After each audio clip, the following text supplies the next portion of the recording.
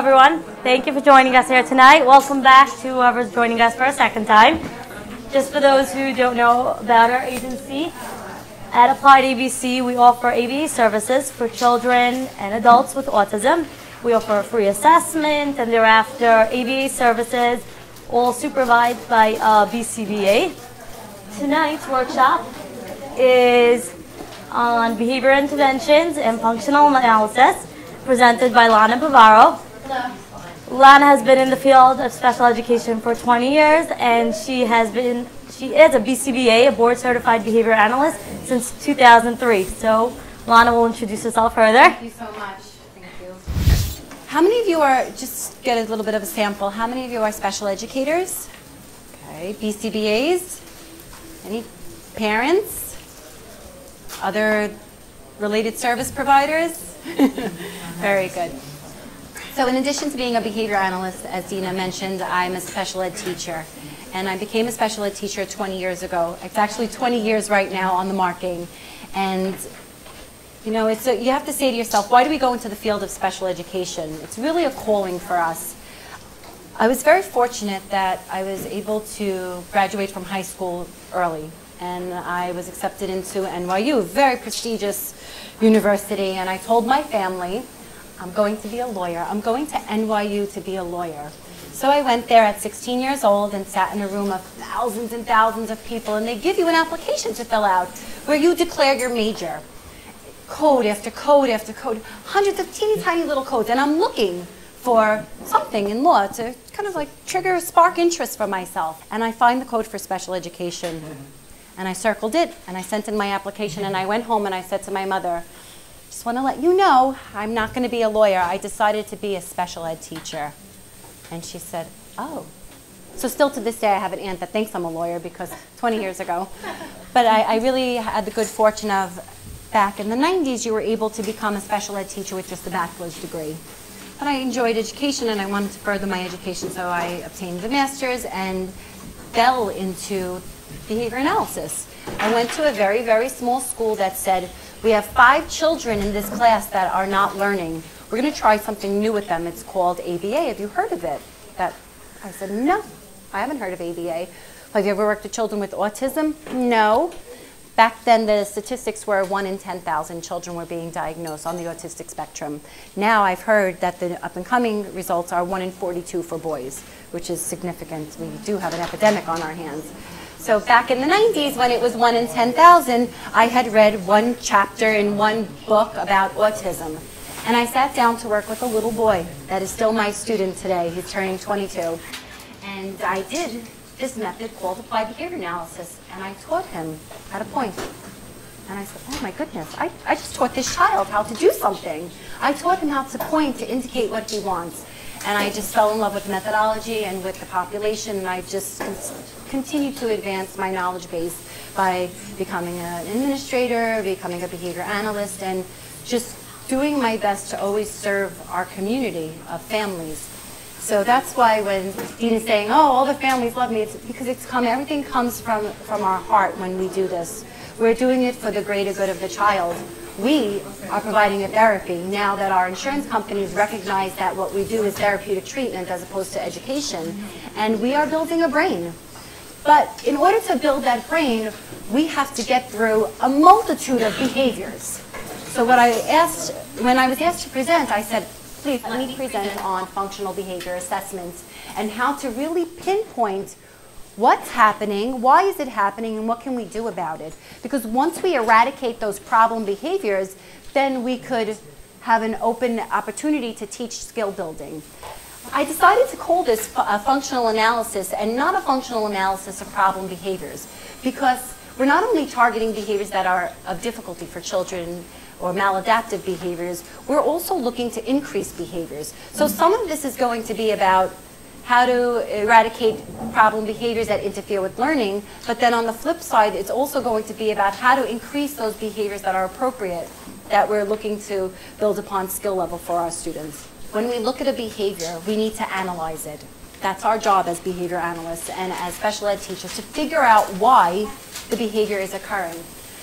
When I became a behavior analyst in 2003, I had the great opportunity to work with Dr. Iwata. He taught courses in the college that I attended, and what he created was this functional assessment screening tool, which is the only handout that I'm giving to you. The first thing that we look at is, what is the behavior? How do we define it? We're defining the behavior. See how it says it has to be observable and measurable? It's a very hard thing to always do that. Sometimes we see a child and we say, oh, he's sad.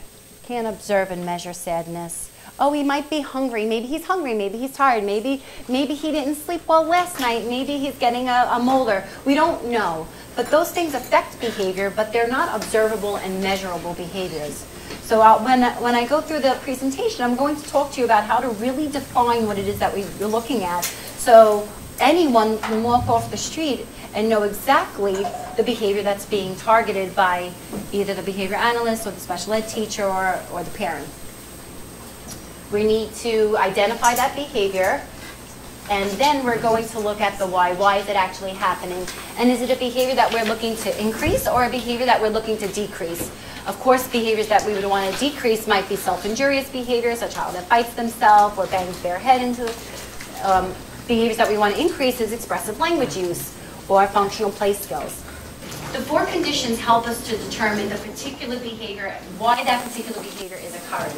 So the first thing we look at, and it's all in the functional assessment tool that I gave you, is this a behavior that occurs in an alone condition? But how would we know that? When the child is completely alone in a room by himself, or the parent is off to the side and the child doesn't know that the parent is there, is he exhibiting a particular behavior?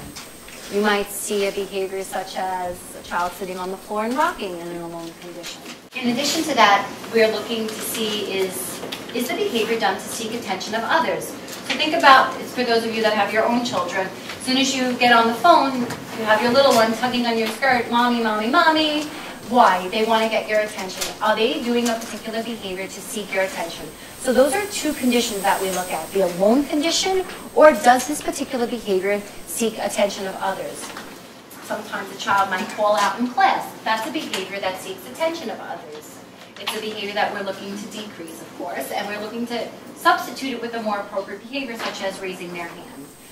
We're also looking to see if one of the conditions might be gaining access to a tangible.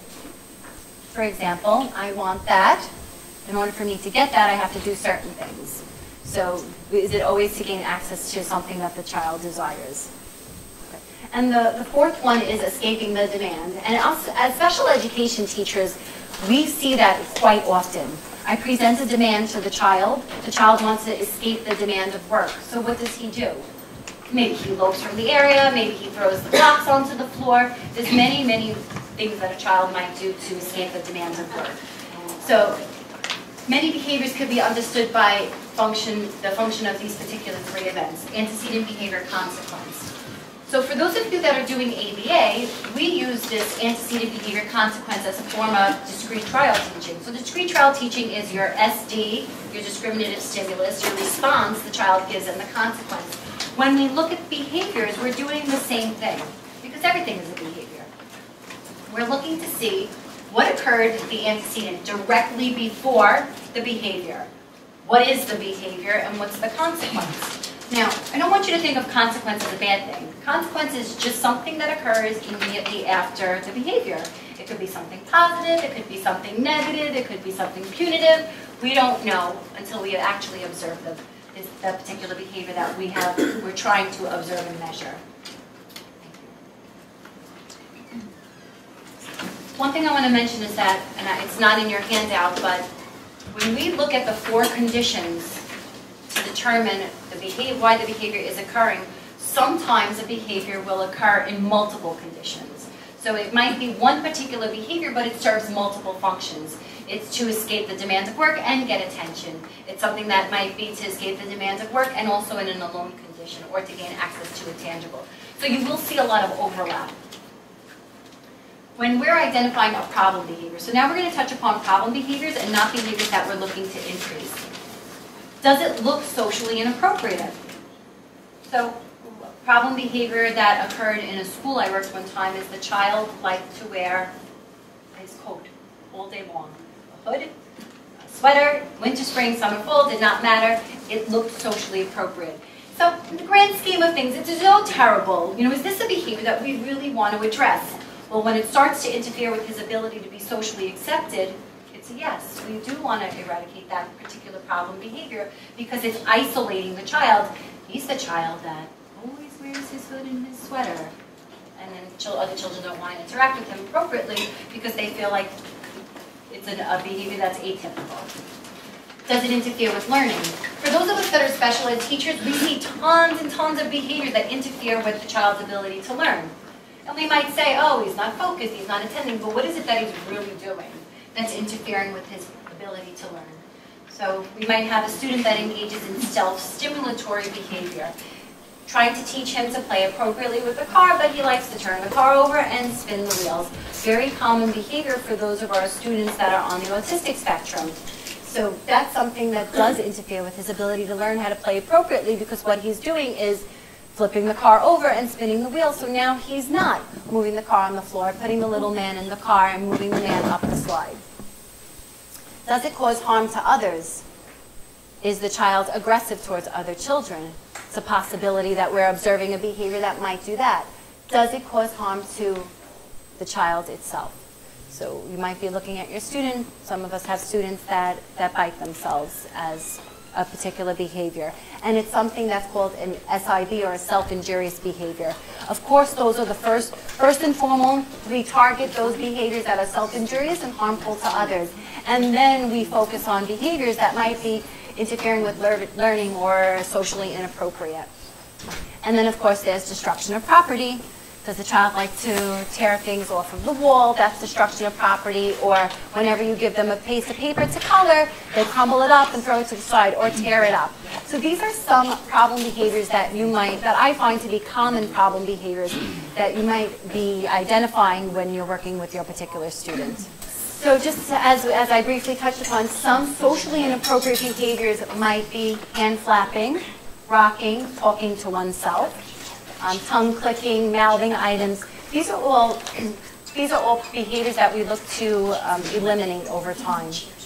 Some behaviors that might interfere with learning, lack of eye contact, very common for our students. They're not looking, many times they're not attending. If they're not attending, how do we expect them to actually respond to the direction that we're given? Throwing items on the floor, mouthing items. So you see, one particular behavior like mouthing an item could be something that is socially inappropriate as well as interfere with the child's learning, because how is he playing appropriately if he's constantly putting the items into his mouth? And then, of course, there's causing harm to others, such as hitting or hair pulling or kicking. And these are types of behaviors that we look to eliminate over time once we could identify them. Thank you. Self-injurious behaviors. Possible self-injurious behaviors: biting oneself, pulling out hair, scratching, picking at their fingers or picking at their skin. And then, of course, there's destruction of property, like tearing up cars or pulling items from the wall, throwing chairs and desks, which is something that you might see with children and an older population. Thank you. So how do we reduce these behaviors? This is really why we're here. We want to identify them, and we want to find a way to reduce them or eliminate them completely. So once we conduct a functional behavior assessment and determine the function, then we could start to decrease these behaviors. So we want to do that by teaching replacement skills. So many times you'll notice when you're looking at a functional behavior treatment plan, it'll say, I want to eliminate particular behaviors, but I want to replace them with something else. So I want to eliminate mouthing of pieces of a toy and replace it with having the child actually put them into the toy. So we always try to do our best to teach replacement skills. If a child hits to get the teacher's attention, we teach the child to request appropriately by either calling their name, raising a hand, tapping, using an augmentative device. That's what we really want to do. We really want to always work on increasing behavior. I was just writing up a treatment plan, and I noticed that, you know, we typically put down all the things that the child is doing wrong. So he's hitting, and he's throwing, and he's eloping, and he's tearing, and eloping is running away from the work area. And running away, right?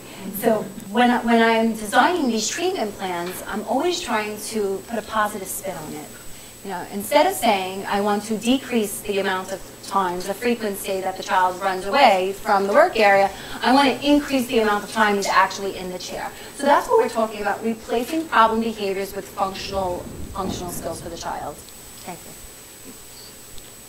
Increasing on-task behavior. If a child mouths a piece to a puzzle, we teach the child how to put the pieces into a puzzle or the form board. That's trying to develop appropriate play skills for the particular child by decreasing all that off-task behavior. The behavior plans must be followed as specifically as they're written because we are analyzing data. That's what we do as behavior analysts. We create this functional treatment plan and we look at all the information that is collected from related service providers, from parents, from special ed teachers, from our paraprofessionals that are providing treatment now. And we take this information and it helps us to really modify the treatment plan. So they have to be done specifically because if we're not providing an accurate assessment of the behavior we're looking at, then the intervention is not going to be effective. So the behavior plan must be documented, it must be reviewed and modified when needed. Treatment plans are only effective if we can actually implement them. So if we have a great idea for a treatment plan that we think is going to be effective and it's not possible to actually implement it, then what's the point of it if it can't be done? Before I talk about reinforcement, I want to talk to you about a treatment plan, just give you a little scenario. I went to observe a 5th grader recently in a school exhibiting an array of off-task behaviors. And the teacher of the group, it was a small group of 8 kids, some special needs, some typical developing. For 25 minutes he tried, to the best of his ability, to teach a particular lesson. But unfortunately, he spent his time managing problem behaviors. And instead of following through with what it was that he wanted, he just repeated himself over and over and over again. So the child had a water bottle. 6 out of the 8 kids in the group had a water bottle, but the particular student that I was observing was tapping and tapping and tapping and tapping and tapping the water bottle. And the parent sent me in to see this child because he's not doing so well in school. He has a lot of problem behavior that are interfering with the teacher's ability to teach and his ability to learn. So very simple. He's banging, he's banging, he's banging, he's rolling it, he's drinking from it. And no, he's not. He's a 10-year-old boy that has an IEP for other needs. He's not on the spectrum, but he's demonstrating this particular behavior. So here I am. I want to observe and measure it. I'm saying, what's the behavior I'm looking at? Banging water bottle. Very simple. I'm going to take a little frequency count. How many times does he bang a water bottle in a 30-second sample? And what's the consequence of banging the water bottle? The teacher says, put it down. Put it away. Go put it down. Put your water bottle down. Go put that away. Put it away. And the child is just banging and banging and banging. I want you to put it away. Put your water bottle away. I can't teach my lesson because you're banging your water bottle. Put your water bottle away. So the other children in the class also have their water bottles, and the little girl sitting next to the teacher says, can't you just listen to him and put your water bottle away? So the teacher reprimands her and says, you're not the teacher. Put the water bottle away. And he keeps banging. Now he's increasing the intensity of his banging. He's banging harder and harder and harder this water bottle. So the teacher gets up and stands near him and says, don't you hear me? Can't you hear? I'm telling you, put this water bottle away. Can't you hear me? Put your water bottle away. So the child, of course, does not put his water bottle away. But now he's getting all this attention from the teacher. So first, the function of that behavior was, I'm going to avoid the task because I don't want to listen to what you're presenting to me. I'm just going to bang my water bottle. Now I'm getting attention from my peers and attention from my teacher. So what could this teacher have done? He could have ignored it. He could have taken the water bottle away. So the consequence could be a variety of things. When we consecrate a problem behavior or any behavior, we do it immediately after we present the direction, the directive to the child. The teacher knew you were there, right? The teacher knew I was there. So that probably made him uncomfortable. He could have, who knows if Maybe he's he nervous. thought that if he pulled the bottle away, It might not be something I would have liked to see. Right. You never know, but I can't observe and measure that behavior. Right. when I'm going to see the teacher. Really, I was looking at the teacher, I was looking at the child, but I'm looking at the dynamics of the school and the dynamics of the class. So he gets into this back and forth with the student. Don't you hear me? Can't you hear me? And the child is not listening to him right now, and he's just banging. And now the behavior escalates. So now he elopes from his work area and decides he's going to roll along the floor. So the teacher's trying to get him up and picking him up and trying again and again. So he finally gets him up off the floor. And now the water bottle was flung across the table. And this boy decides that he will run and dive onto a table that's in the room. Run and dive, run and dive. So this continued for 25 minutes. And the other children in the room just sat there. So I left and I spoke to the administration and I said, "Hi, I'm Lana Bavaro. The parent asked me to come in and take a look at this little boy. Can I ask a couple of questions? Question number one, is this a special ed school?" No, we're not a special ed school. How many special ed kids are in this class? We're big on inclusion. How many special ed kids are in this class? 6 out of 8. I said, okay. That's 8 kids in the class, 6 out of 8. I'm not going to tell you the name of the school. I will not. I said to the administrator says to me now, she's becoming a little bit on edge, of course, and she says, "Don't people that observe for a full hour?" I said, "I'm sitting there for 25 minutes to observe a lesson, and I'm not observing a lesson. What I'm observing is a teacher trying his best to engage a child. So he's doing all of these things to engage the child. However, he didn't teach the lesson. The other children in the room were just sitting around, and another boy was also exhibiting some problem behaviors. So the teacher turned away from my student to focus on the other boy and said to him, 'Now you're in trouble and you have to go sit on the side.' But the other child was a little bit more compliant, so he got up, took his book, went to the other chair, and sat off on the side. My student continued to up the ante and increase the complexity of his problem behavior. So of course I went home and I spoke with the administrator, I spoke with the parents, I said to the parents, really I would like to write up a treatment plan for your son, but I'm not so confident that they can carry it over. I said, because right now they have an intervention for him. She said, oh, what is it? I said, well, when he exhibits all of these problem behaviors, they give him an opportunity to leave the classroom and walk around the school to decompress, or he can go into a safe room full of sensory stimulation. I said, oh, that's their intervention? Yes, they feel like he needs to be in a regulated state. So a regulated state is a comfortable place in his own ability to, and then he can go back into the class to participate in learning. I said, okay, so we have a child that is avoiding learning. What are we observing? Off-task behavior. That's avoidance of the task. So the demand that was placed is not being carried out by the child. So what's he allowed to do? He's rewarded. Right, he gets to go. So 25 minutes of avoiding the demand, which was just take out your textbook. We're going to start a lesson. So what happened was I created a treatment plan and I gave it to the parents and I gave it to the administrator, and I said in as nice way as possible to this administrator, I said, of course I will wait to hear back from you as to whether or not you feel that you're capable of implementing this treatment plan. Okay, we need 36 hours. So needless to say, I have not stepped back into the school and the mother's not contacting me, but she did say about 4 days after my observation there, he's doing so much better. I said, great, then you don't need me. You don't need my service, because I know that they realized, after everything I said to them, they really must have realized what the problem is.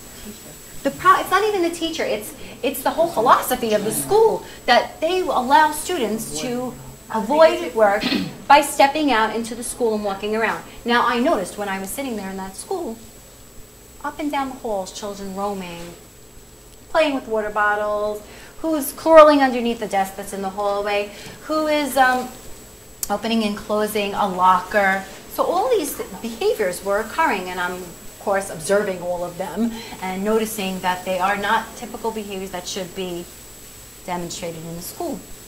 But they were, and that's what's going to lead us into reinforcement.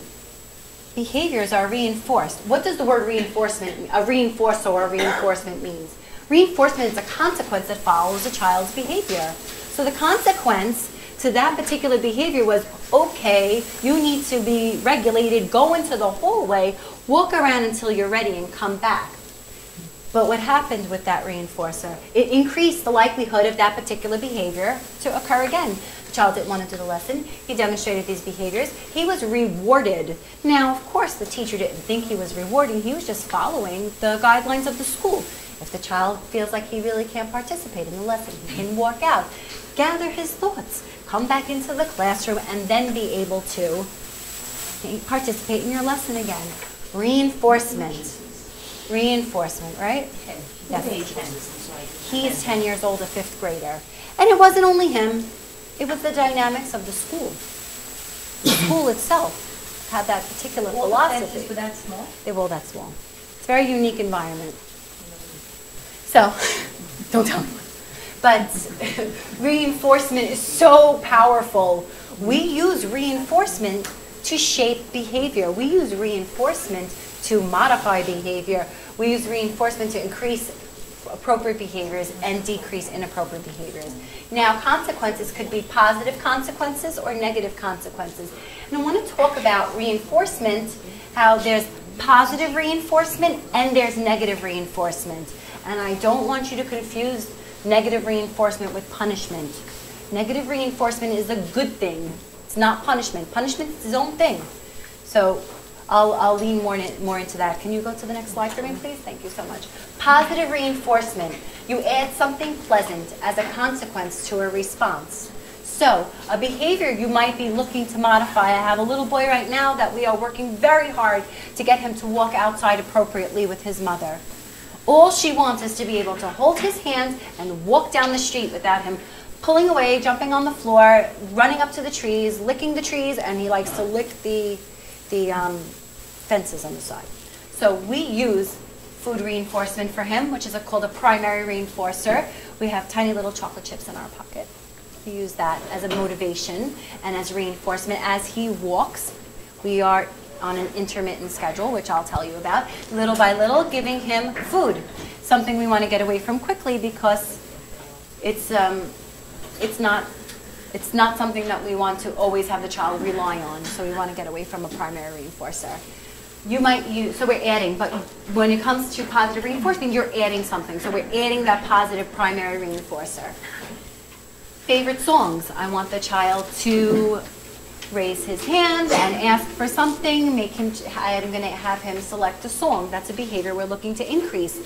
And I could use singing a song as a reinforcer for him, giving him a favorite toy, particular desired sensory input. So those of us that are doing ABA that actually do discrete trial teaching, which is just that aspect of teaching that allows for us to build skills, and separate of problem behaviors, but we're just teaching educational concepts like attributes or receptive labels of common objects.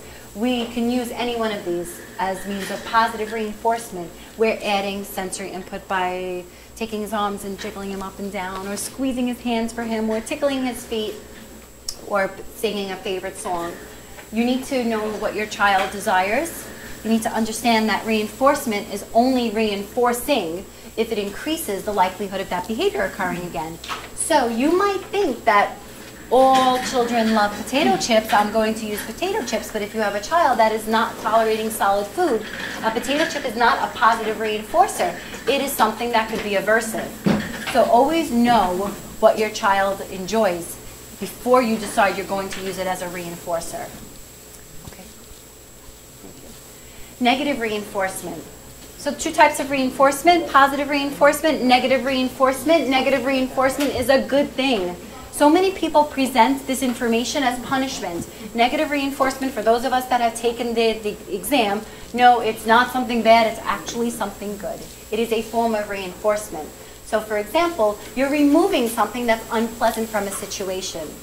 So we have a child, let's say, that wants to escape the demands of work. We want him to put pegs into a pegboard. Simple task, not motivating for the child. He does not want to do it. So what he does is throw the pegs on the floor, rummage them all around in the bucket, put them in his mouth. So these are all problem behaviors that we want to decrease. So what we do is we say to ourselves, how do I get him to complete the task? Well, I want to use a form of negative reinforcement. If he completes the task, now I allow him to escape the demands of work. You work, work, work, now you're done and you can do something that you like, which might be engaging in a self-stimulatory behavior or just going and sitting on the couch by himself. Whatever is reinforcing to that child, I don't know. You'll know because you're the clinician. So it's escaping the demands of work. They complete the activity and then they can have access to a desired item. And the removal of something that's not desired, like the pegboard or a shape sorter. Like initially when we present these kind of task completions, they're not motivating to the child because they're so effortful or they just don't understand cognitively what to do with it. So what we want to do is we want to teach them how to complete the activity, get it over and done with, and move along to something else. Yes? When you remove something, like if the kid has a puzzle and the kid starts throwing the pieces, sometimes I think it's making him nervous if there are so many pieces. So you take pieces away and only give him a couple, but that's not what you're talking about. That's not what I'm talking about because you can't observe and measure nervousness. Try to get that out of your head. I don't really mean nervous. I know what you mean, or it could be anything. You know, parents say he's bored, he doesn't want to. He doesn't want to do puzzles, he's bored by that. I can't observe and measure boredom. What I could do is I could say, let me teach him to do something quickly and move along to the next thing. Because in life and in school, he might not want to sit for the social studies lesson, but he has to. Because it's work, it's given, it's part of the plan. It is something that he has to do. Eventually he will do it and then something rewarding will happen after that. Another thing that I want us to be mindful of is, and I see teachers do this all the time, when we observe and measure escaping the demand of work, you have a child that we want him to, I don't know, build with blocks. Could be anything. Put shapes in a shapeboard, sort of build with blocks, put pegs in a pegboard, and the child just swipes them off the table. So what do?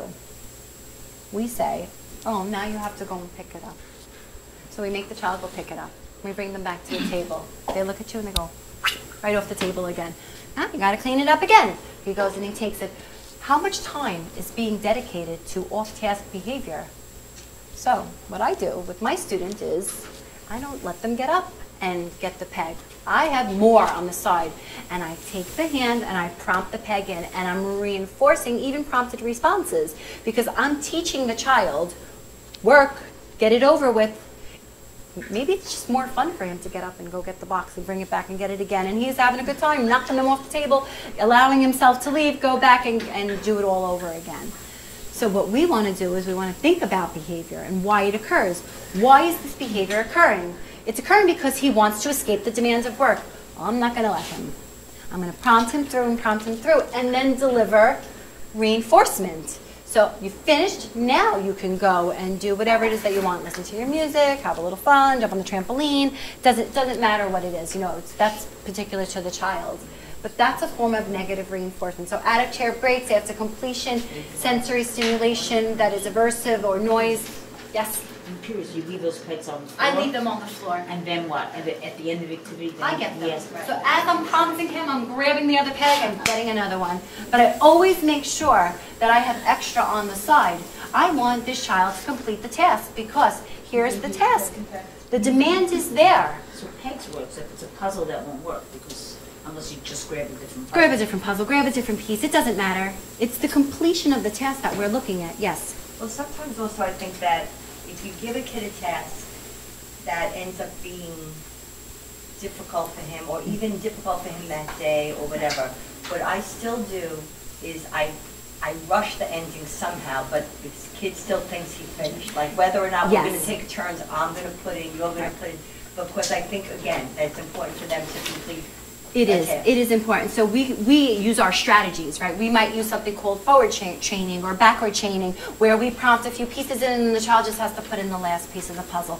Know your child's ability before you create a targeted skill. So if you have a child that does not like to do puzzles, or can't do a puzzle, all he has to do to escape the demands of work is put one puzzle piece in, or tolerate prompting to get one puzzle piece into a board. Doesn't matter what it is, so long as a child is being compliant and you have instructional control over the situation, and the child then feels, look, I gained access to reinforcement. Sometimes the completion of the activity is what is reinforcing to that child. It's the reinforcer that's reinforcing.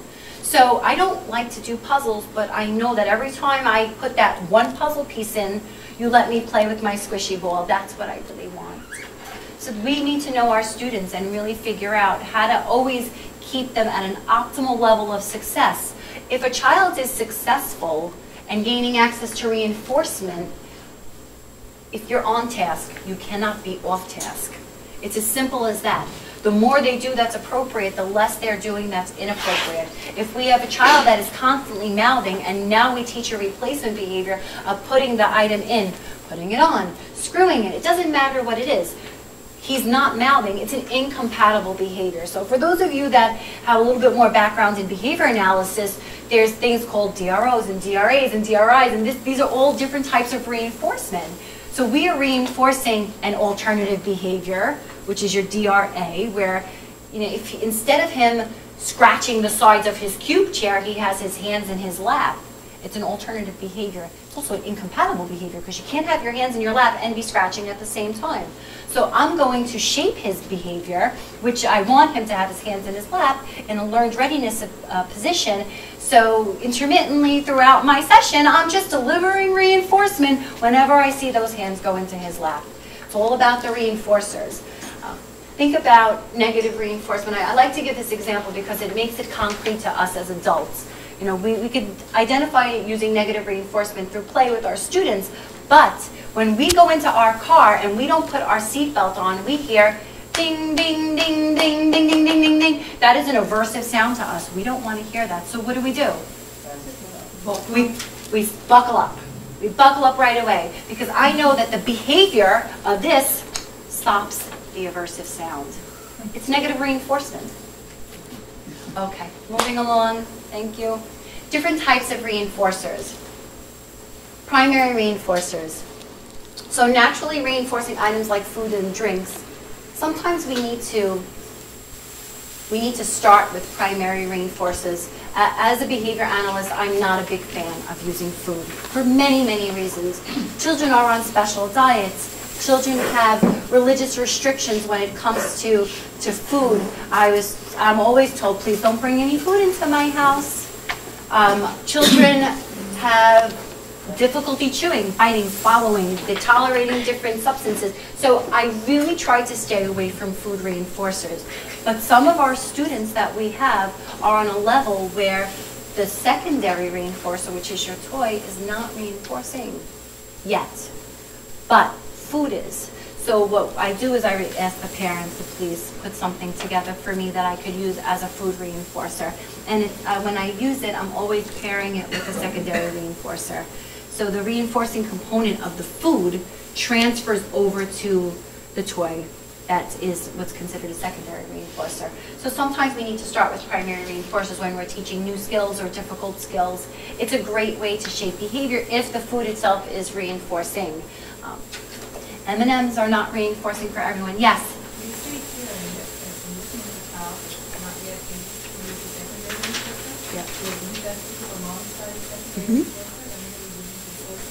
They really do. It works. You have to try. It's amazing. If the child is enjoying the food, they're in a pleasant state and they're having something that's positive. So what I'm doing is I'm adding a toy next to it, and I'm even playing with the toy in front of the child, and over time the reinforcing component from the primary reinforcer transfers over to the secondary reinforcer, and then ultimately I don't need to pair the two of them together. I fade away the food reinforcer, and my secondary reinforcer, which really is more socially appropriate if you think about it, becomes intrinsically motivating to the child, when in the beginning only the food is intrinsically motivating, internally motivating for that particular child. What about verbal reinforcement?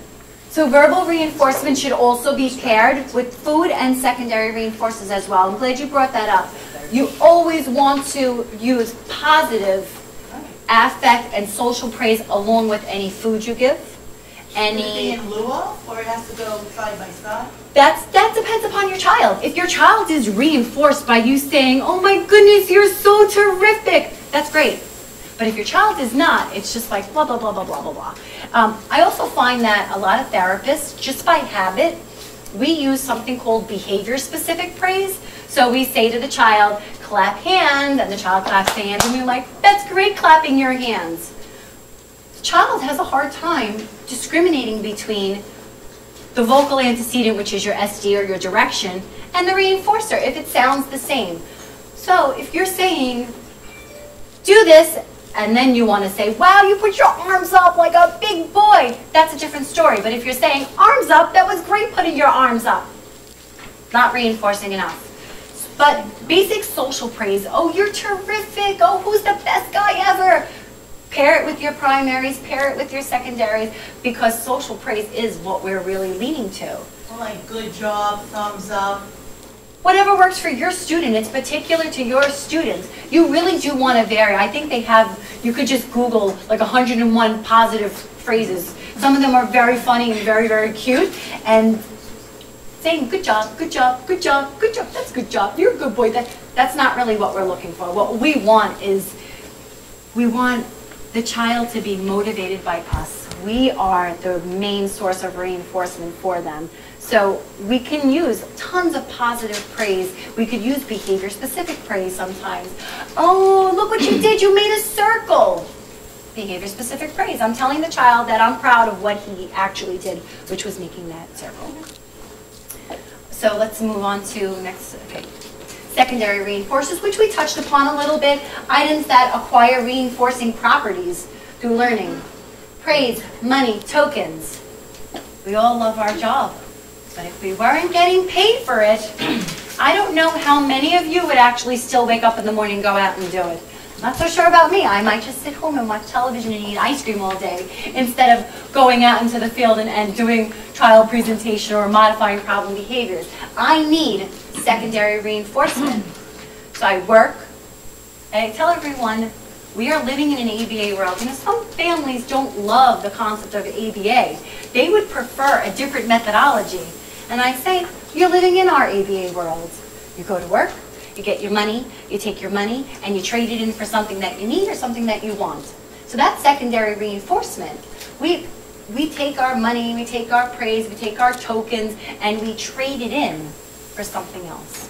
So some of us like to use token economies, token boards when we're working, and he works, and he works, and he works, and he works, and then he trades in his token board for 5 minutes of free play, a song on the CD. That's your secondary reinforcer, in addition to your basic, like here's your toy or here's a bubble. So after using primary reinforcers that have proven to be successful, we're conditioning other types of reinforcers like social praise and secondary praise. We're always moving towards the more natural type of praise and reinforcement that we just have in our general environment. Other types of secondary reinforcers, we touched upon it, social praise, well, you're the best, tangible, toys, activity, books, and generalization or generalizing where it could be exchanged, money or tokens could be exchanged for something that's more appropriate for the child. And then there's this one. You see it? Automatic self-stimulatory behaviors. Through my career as a behavior analyst, I have kind of like flip-flopped back and forth about whether or not to use sensory stimulation as a form of reinforcement. We don't love when our students are engaging in self-stimulation. It's socially inappropriate. We try very, very hard to stop that. But sometimes it's so motivating to the child to be able to do that that we need to use it. Let me give you an example of one of my students. I was teaching a class, and the boy, very intelligent boy, he was a self-talker. He liked to talk to himself. He liked to repeat videos, Thomas videos, over and over and over again. It's called scripting, or delayed echolay with scripting in it. and it was almost impossible to stop. What we did was we created a token system. You work, you work, you work, you work, you take your timer. So this shows you how intelligent this boy was. Set your timer for 5 minutes, and you are allowed to talk to yourself in this particular area. And we just put a little blue circle on the floor where he was allowed to sit and engage in 5 minutes of self-stimulation. And I spent a lot of time thinking about whether or not it was an appropriate form of reinforcement for him. But if he was able to really sustain his attention over time. Now, I'm not talking about 5 basic discrete trials. It was you're completing a worksheet and you get 1 token. You completed a workbook and you get a token. So little by little, we increased his time on task throughout the school day, throughout the subject area. And then we allowed him to trade in his main token board to gain access to self-stimulation. So what I did was I put his self-stimulation under my instructional control. You work, you're working now for 30 minutes, you're working now for 1 hour, you're working now for 2 hours, and you get to take your timer and sit for 5 minutes in a designated area. Yes? Well, that looks for the school day, but then you can go home and just do it for hours. So he didn't. No. What we did was we worked with the family, and we gave them the same blue circle, and his mom used it to her advantage as well. But what she did was she only had it in his room. So when he was in his room, he was allowed to self-talk. Anywhere else in the house, he was not allowed to self-talk. And over time, and it was not easy, it took a full year of modifying his behavior. But at the end of the year, this boy understood that he had to control his desire to self-script, work appropriately, because he knew at the end of the day he would be able to access what he really wanted, which was to self-talk about Thomas the Tank Engine. And over time, it did not become reinforcing to him. The reinforcing component of it was eliminated because it was under my instructional control. So it was no longer reinforcing. Sorry about the phone. Yes. In a way, does that show that he's able to memorize and maybe could use the memorization for something positive? And we did. We taught him tons and tons of academic skills because his memory was phenomenal. Not only his auditory memory, but his visual memory. And we capitalized on that. And then we taught him to type on the computer, and he typed out the whole Thomas the Tank Engine from top to bottom. And he would write Thomas, T-H-O-M-A-S, T, train. And he would, every single one was meaningful to him. And then he was allowed to take it with him. And what he did, my boy, was take it with him and sit on the school bus and self-stimulate by reading it over and over again. But you know what? That was a lot more appropriate, socially appropriate, than him sitting there and repeating. He was reading it also then. He was reading, yeah. Yeah, it took a long time. This was an ongoing treatment for years with this boy, and the desire to script led to understanding how to read, understanding how to write, understanding how to type. So we really did replace it with more functional skills. He's the guy who stole the train from the bus. He is not. So you have to really know what you're doing when it comes to self-stimulatory behaviors. So some of our younger ones are really not able to do all of that, and some behaviors really need to be eradicated. So we don't want it when there's, for example, if one of the behaviors is rocking, it's not something that we really want to let the child do throughout the day. We replace it with a more functional skill like rocking on a sit and spin or a rocking chair. Okay, thank you. So we're going to do a quick review of reinforcement because reinforcement is so important when we're shaping problem behaviors.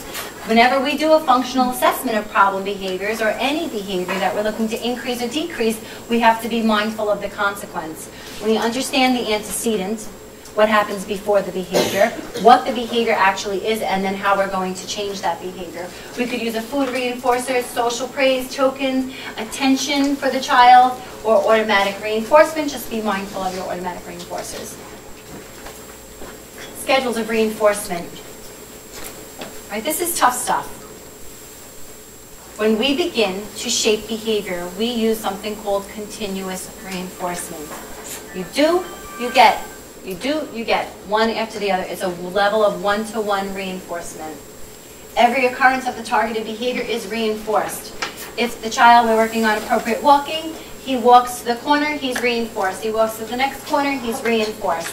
We're not making him walk to 2 different corners and then reinforcing him. We're providing the reinforcer contingent upon this particular skill, which is walking appropriately from point A to point B. And then this particular schedule is used when we're teaching new skills, but then after that we want to thin our schedule of reinforcement. This is my favorite type of reinforcement. If you can learn to do this effectively, you can maintain behavior over time. It's called intermittent reinforcement. Not every occurrence of the behavior is reinforced, like eye contact. If I want to teach a child to respond and look, and wait for a reinforcer or wait for the vocal SD, the direction given, I'm going to use an intermittent schedule of reinforcement. And it's great for maintaining skills over time. So we have a child that we want to increase eye contact. I went to see a little boy one time recently, and he had an ABA curriculum like this, and tons of academic skills. He knew categories, functions, he understood attributes, prepositions, pronouns, but what he did was this.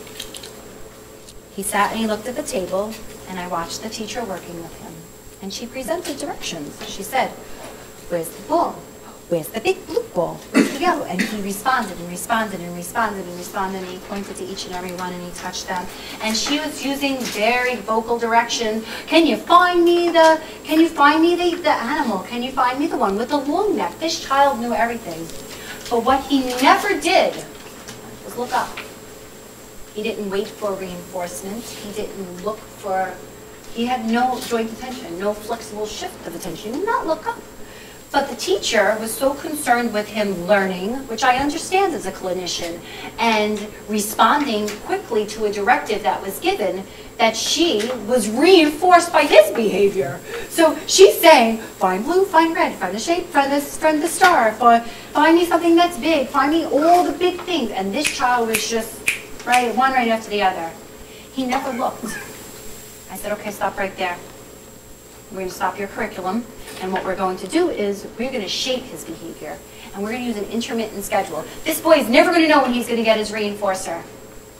All he's going to think is, I touch and I look. I touch and I look up, because maybe she'll give me a reinforcer, maybe not, I don't know, but I'm going to keep demonstrating the behavior that she's looking for.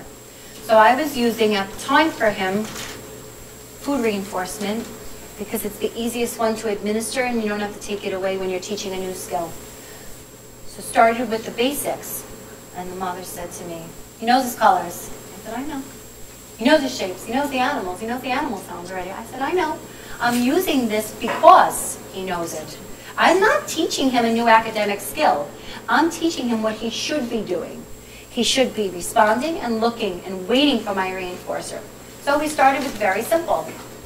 Find the square. Oh. And I waited, and he looked up.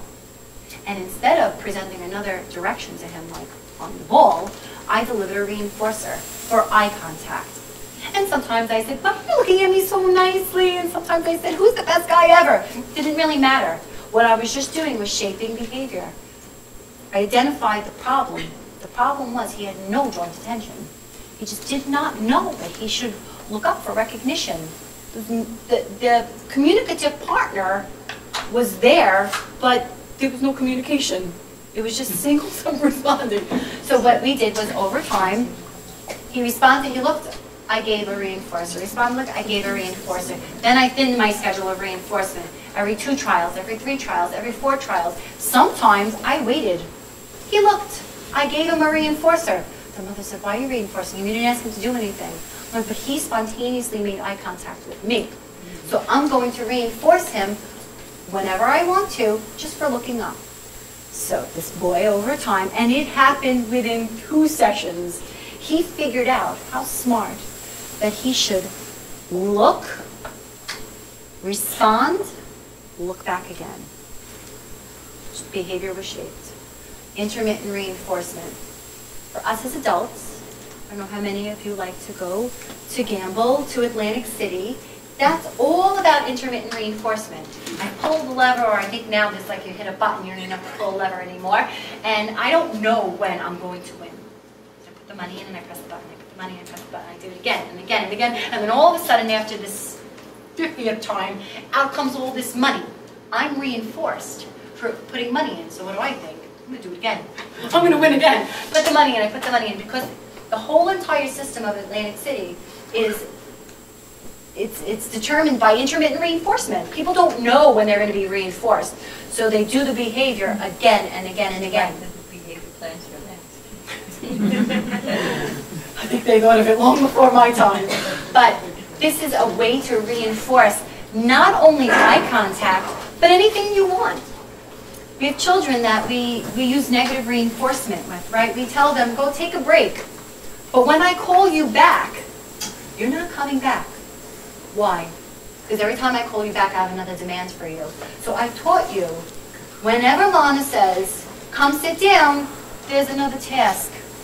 So what would he do? You know what he's going to do? He's going to start running.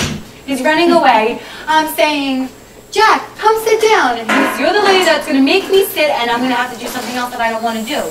So I would rather run through my whole house, have you come chase after me. So what I did was I used intermittent reinforcement. I said to him, Jack, come sit down. I prompted him to sit, and I let him go again. Go take a break. He's like, what are you talking about, go take a break? You didn't ask me to do anything. I said, oh. When I ask you to come, sometimes you come and you get a cookie. Sometimes you come and I let you go back out. Sometimes you come and you have to do work. He's not going to know. So what is he going to do? He's going to listen. He's going to come. Every time I say, come sit down, he's going to come sit down. Because he's never going to know when that reinforcer is coming. Intermittent reinforcement, very powerful.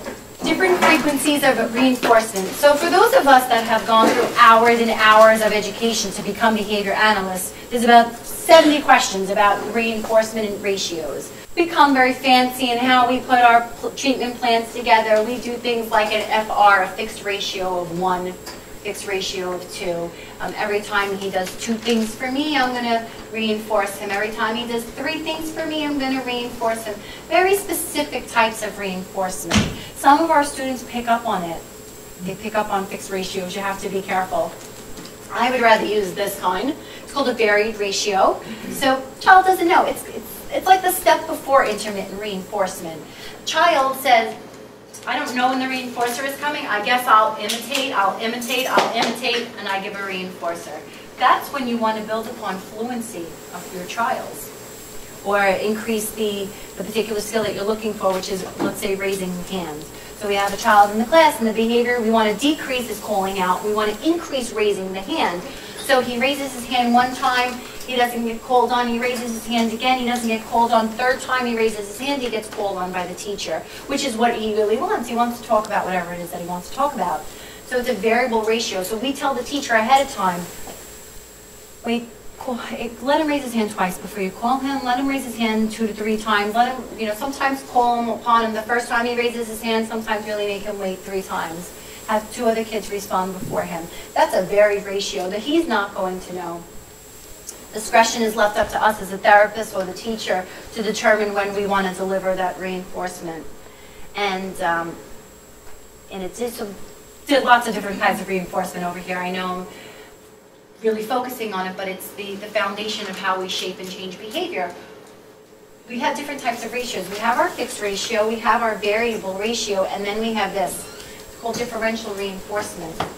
It's an amazing thing if you can figure out how to use it, especially for speech pathologists. So for those of you that are speech and language pathologists that help design our ABA programs, such as sound imitation, verbal imitation, sound blending program, oral motor imitation, what we want to do for you is help the child practice what it is that, whatever particular sound. So if we're working on and ah and e and o, we might have a child that can kind of say them, but not so clear. The articulation is off. What we could use is differential reinforcement principles. If I'm using a food reinforcer, If I say and you say I'm going to give you a big chip. If I say and you say I'm going to give you a little chip because you did imitate me, but I didn't get eye contact. So the quality of the responding starts to shape over time because I'm differentially reinforcing that child. You might ask a question. What's this? Child says cup. I give a reinforcer. Could be anything. Could be a little bit of music. Whatever. Doesn't matter what it is, so long as it's reinforcing to that child. I say, what's this? And he says, that's a cup. Better response. I'm going to give you more time to listen to your music. So we're shaping his behavior by using reinforcement in a very special way. We're using differential reinforcement principles. So as I find that differential reinforcement works so well with speech and language programs. I use it for social questions. What's your name? And the child says, Julia. And I say, oh, okay. Reinforce the child. She said, Julia. So did she say Julia? Was she looking? She's saying, my name is Julia. Because I know she could use a full sentence, but she tends to just answer in a single word utterance. Or maybe she's not looking, and I know that she's capable of really making eye contact when she responds to that particular question. I'm going to use my differential reinforcement principles. So, differential reinforcement, we use primaries for a new skill. We try not to use the primary reinforcement for prompted trials, so that I'm sure that makes perfect sense. If I have to help you to do it, I don't want to use a high-level reinforcer. If I get you to do it independently, I will use a higher-level reinforcer. Give better reinforcement for better responding if the child completes the puzzle. I put in record time, but we know our students. We know how long it takes them to actually do something. We can kind of gauge as to how long an activity takes. If he could generally do that puzzle in 2 minutes and now he's taking 7 minutes, I'm going to let him go out of his chair to play, but I'm going to call him right back. If I give him the puzzle and he completes the puzzle in 2 minutes or under 2 minutes, and it's the best I've ever seen him because there's no off-task behaviors. He's not dropping the pieces, he's not falling out of his chair, he's not putting the piece and then stopping to manipulate to look at the pieces or analyzing each piece. All of those off-task behaviors that we look to eliminate interfere with completion of tasks, interfere with learning or playing appropriately. So what we need to do is shape behavior using differential reinforcement. Complete that puzzle. The faster you are, the more reward you're going to get. There's something called Premack's principle. Again, this is great for speech pathologists, especially those of you that do feeding. We pair a preferred activity with a less preferred activity. So you always hear, as parents, we tell our children, when you finish your dinner, then you could have dessert. That's Premack's principle. Do something that's not so favorable to you, and you'll get something even better. Very simple type of philosophy over here. We can use this. We don't give our children ice cream before dinner. We don't give it to them during dinner. We wait for dinner to be complete and then we give it to them because we're shaping their behavior to be compliant and follow the demand that we're requesting, which is just eat your chicken nuggets and then you can have whatever it is, a sour stick if that's what you really want. So I put in as an example, listening to music could be reinforcing after cleaning up your toys. The key to Premack's principle is to require the completion of the less preferred activity. That's very, very important. And parents don't always recognize that they're kind of giving in. And therapists too, we really don't recognize that we're giving into the situation. And the child is not really waiting. They're not waiting to complete the activity before they gain access to the reinforcer. Sometimes we have to motivate them, we'll put it on the table. I know you really want to play, you really want those bubbles, but you have to clean up your blocks in order for you to get those bubbles. The bubbles are there for you, but I'm not going to blow bubbles while you're cleaning up. It doesn't work that way. It's one and then the other. In order to properly use reinforcement to shape behavior, when we have identified behaviors that we want to modify, we need to conduct what's called a preference assessment. And this is very important because we don't always do it because we think to ourselves, I know what he likes. He loves my toys. He loves these particular books. He loves these particular snacks. But what we need to be mindful of is that just like our desires change over time, so do our students. And our students might like something one day, but not necessarily the other. Or they might not like something one day, and then like it the next day. I had a little boy that I work with, a baby. And I took out a see and say. You pull the level down and it makes animal sounds.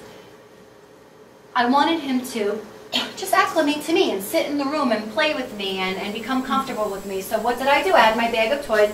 I took out the see and say. I put it to Old MacDonald Had a Farm. I pulled the lever down, and this child ran as quickly as he could out of the room. So fast that he trampled over his little sister to get to the mom, who was outside the room. And I said, I scared him. Look what I said. I'm so sorry. I scared him. She's like, he loves Old MacDonald Has a Farm. I said, not on this toy, he doesn't. So I said, okay, I need to do better at conducting a reinforcer inventory or for a preference assessment. Mom said, but he loves Old MacDonald Had a Farm. I said, okay, so what am I going to do? Okay, I want to use this toy. I like this toy. There's so many things. I take the animals, I put them on, I give them a ride. I let the child point to the animal. It's a great way to teach animal ID, animal sounds, motor coordination. There's so much you can do with a tiny little see and say. I want to use it in my sessions, but I can't even take it out because now he comes back into the room and I'm showing him, no more. I put it in the bag, I close the bag. You don't have to have it. And the poor little guy is like this, looking over his shoulder for that. So I said, I'm not going to introduce it that session. My next session with him, of course I have it, and he's looking for it because he remembers. She's got that scary thing in the bag. So what I did was I took it out and I left it in the room. And he watched it. The whole session, he looked over to see. And I said, it's broken. It's broken. We're not going to use that there. It's just going to stay over there. But I want to change his desire to play with this. I want to use this as an educational tool for him. My third session. Loves Old MacDonald Had a Farm. So I put on my phone. Actually, no, I didn't. Third session, I sang it. I sang Old MacDonald and I pulled the toy closer to me. Still didn't matter. He was having one foot out the door. He was panicked over. He thought I was going to use it. My fourth session, I put, every child loves a phone, right? They all love their little iPad and their phone. So I put Old MacDonald's, and I took the toy, and I put my phone directly on top of my toy. And I said, it's Old MacDonald, Old MacDonald, Old MacDonald, back and forth. And then I turned it on. And he was scared, but he didn't run. Because he realized it's the same song. Oh, it's Old MacDonald, Old MacDonald. And over time, by the next session, I was able to really use it for him. Because I was able to shape his behavior and have it be part of a preference for him. When we're teaching new skills, we're using continuous reinforcement. I know I mentioned that to you earlier. We want to pair all our primary reinforcers with secondary reinforcers. And we want to deliver reinforcement immediately and contingent upon the targeted response. I want to just give you a quick example of delivering reinforcement. Why do we conduct a preference assessment? We want to know what's reinforcing to the child. I need to use these reinforcers to shape behavior and to eliminate problem behaviors. So I have them by me, and I'm working to get this child to stop banging everything. So I teach him to put simple thing. Instead of banging a block on a table, I take the block, I put it in the bucket, or I take the shape and I put it in the shape sorter. And once he does it, I have my reinforcer and I immediately give him a reinforcer. It's immediately paired, contingent upon that particular behavior, because I'm replacing the banging with something functional by putting the block in the bucket or the shape in the shape sorter. And there's my reinforcers. Sometimes I'm taking too long, I realized. By the time I turn, rummage through my bag, give it to him, other things have occurred. So he took the block back out, he banged it, and then I gave the reinforcer to him. So I taught him, oh, I didn't want you to block in, I wanted you to bang. So I worked against myself in that way. I said I have to really be faster. I have to have the reinforcer ready. Because the second he demonstrates the behavior I'm looking for, I want to reinforce it. Immediately reinforce it. Immediately reinforce it again and again and again until it becomes a learned behavior. So I deliver my reinforcement immediately. And for those of our students that engage in a significant amount of self-stimulatory behaviors, which could be anything. It could be flapping, it could be rocking, it could be vocal stereotypy where they're just talking, self-talk. Sometimes between the targeted skill and our reinforcer, even if it's 2 seconds, something could occur.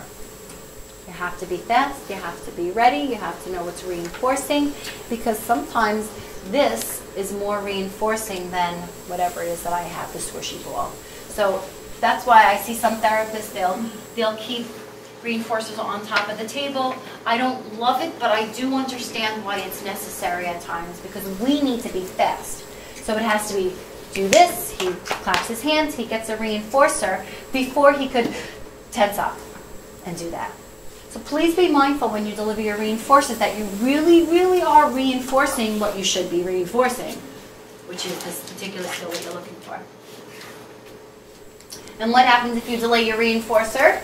So we talked about having your reinforcement be immediately targeted with a skill. If you delay your reinforcers, you can accidentally reinforce something else. Coughs after he claps. If he claps and then coughs and you give him a reward, he could try coughing. It has happened. I've seen it. I've seen everything. I've seen so many things. A kid that clears his throat, or a little boy that was his behavior, and it was the frequency was so high, and it was so difficult to reinforce that. So we did other things like verbal drills with him, and as we're saying, say say ah, say e, because you can't say e if you're clearing your throat at the same time. Say ah, e, oh, there's your reinforcer. So we've used fluency to our advantage in that capacity. So, imitating sound. Developing what's called an echoic repertoire, where we say, I say, you say, I say, you say. Punishment. It's not negative reinforcement. Don't get it confused. Punishment is something we don't use for skill building. We're not using punishment. It's not, I knock the blocks off the table and you make me go clean it up, and then you say, clean it up again, clean it up again. It's called an overcorrection procedure. It's something that's used with behavior analysts sometimes, but it is a form of punishment. We don't need to do that for building skills. We prompt correct responding, reinforce correct responding. We don't need to use punishment. Use correction procedures such as errorless teaching. I'll give you a quick example of errorless teaching. When we're doing our discrete trials, those of us that are doing ABA are doing discrete trials for teaching. Errorless teaching. Touch your nose. Child touches his head. That's your nose. There's nothing in between. I'm going to show you what it is. We could use a no prompt. Sometimes we do that. Find the ball. Nope. Find the ball. Nope. Find the ball. That's the ball over there. Find the ball. There it is. So you're using no for those of our students that have the whole concept of deductive reasoning. That's not the ball. Maybe that one is the ball. But if you have a child that doesn't have that, find the ball. No, find the ball. No, it's the same one. It doesn't matter. Don't use no prompt. Just use errorless at that point. And for any kind of behavior management, you want to follow the protocol. Behavior analysts will not use punishment, should not use punishment, unless positive behavioral practice everything has been tried, utilized, whatever you want to call it. We really want to exhaust every positive behavioral practice that we know before we opt for punishment. In some clinical settings, punishment is necessary. Sometimes young adults or children are really hurting themselves, and you can't spend that much time on positive behavioral practice before we have a child that ends up in a hospital. So we do use punishment at that point. For those of us that use timeout, I don't know if you've seen it in your classrooms, I'm sure you have. You've seen teachers use timeout. That is a form of punishment. We don't use it. It's not something we ever use. Whether it's an inclusionary timeout where you're actually sitting with the child in the classroom, or exclusionary timeout like you need to leave the room. We have schools that use it. It's not something that we want to participate in as behavior analysts. We prefer not to use timeout. Timeout many times is used the wrong way. Timeout should only be used for it when a behavior is to access attention, not because you hit your friend. So you hit your peer, now you're in timeout, you have to sit on the side. It doesn't really work that way.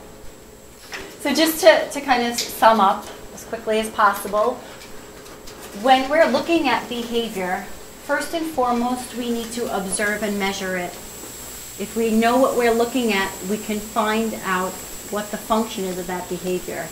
Once you find out the function, that's when you capitalize on your reinforcement principles. The reinforcement is going to shape your behavior to either decrease a problem behavior or increase a behavior that you're really looking to have the child maintain. I put questions or comments because I thought if we have some extra time, if anyone wants to just bring up any problem behaviors that they have come in contact with that maybe they need some assistance with, you know, we're all here, we're all therapists and clinicians, maybe we could kind of brainstorm together. If there's any concerns, if not, I'll think of one. Thank you. Thank you so much, everyone, for joining us. If you have any other questions, you can come up. And we have certificates. Thank you.